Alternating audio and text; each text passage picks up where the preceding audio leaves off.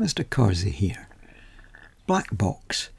This is one of these rare examples of a purely deductive game. The equipment will require 2 copies of this grid, one for each player. Now I have a link underneath the video you'll find to a template where you have 6 copies of this grid on an A4 sheet, so that should be useful. Also, of course, 2 pencils, one for each player. So this is basically a game for 2 players. One of them's the challenger. The challenger sets up a hidden pattern of atoms, sometimes called a molecule. And the other player, the experimenter, then sends exploratory beams into what he sees as a black box and gets information, limited information about what the molecule looks like. And the experimenter has to deduce the nature of that molecule.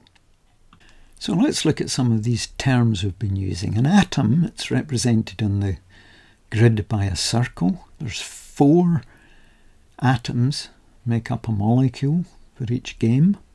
Now the exploratory beams travel in straight lines up and down. Here's one entering at 15 and leaving at 36, or horizontally. There's one entering at 8, leaving at 23. And how they interact with atoms, well, we'll leave that till we discuss the interaction rules. So we'll now have a look at the structure of this game, how we play it. And first of all then we should note that the roles of the challenger and the experimenter alternate. So you would play an even number of games.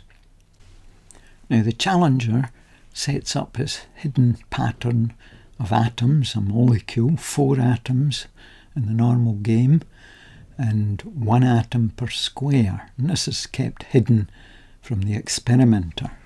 So now the experimenter sends a beam into the black box onto the playing grid, and the challenger will work out the result of that, where it leaves, or indeed whether it leaves at all, and tell the experimenter the result. So we might have something like in at 25 for the experimenter, and then the challenger says out at 38. Or the experimenter might say in at 8, and the challenger might say it's absorbed. In other words, the molecule has absorbed that beam. So there's a special way that the experimenter records the information she's getting from the challenger. For each beam she uses a letter. So in at 25, out at 38, a couple of A's. In at 8, absorbed. In at 15, out at 15, a couple of C's. And she would continue in this way with each beam that she sends into the black box until she thinks she's deduced the shape of the molecule, and that's when the game ends. So how does the scoring in this game work? Well, here's a typical sheet at the end of a game. The experimenter has guessed what they think the molecule looks like, and the scoring works as follows. For each letter on the experimenter's sheet, she'll gain 1 penalty point, and for each atom that is wrong, or wrongly placed, she'll gain another 10 penalty points. So at the end of the game, it's the lowest score that wins, so we can think of them as penalty points. So in this case, 15 letters, 15 penalty points, 1 atom in the wrong place, 10 more penalty points. That's 25 penalty points for this game. Winning the game's won by the player that has the least penalty points after you've played an even number of games. So let's finally move on to how the beams interact with the molecule.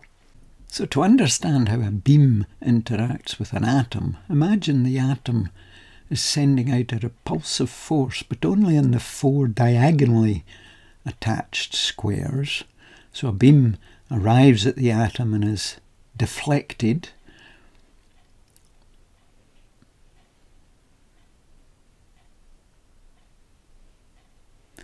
And of course, these deflections can happen several times as the beam enters. There's 1 deflection, Another deflection, in at 15, out at 33.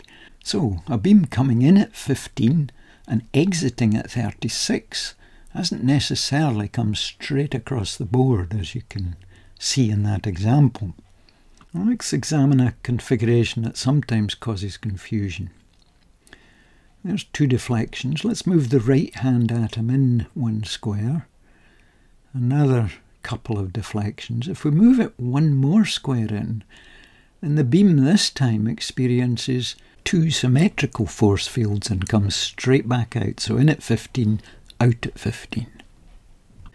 Now beams, as we know, are deflected by an atom by the forces that come out on the four diagonal squares. Now that leaves the other four squares entirely open to a beam. If a beam hits an atom directly, it's absorbed by that atom. Here's another example.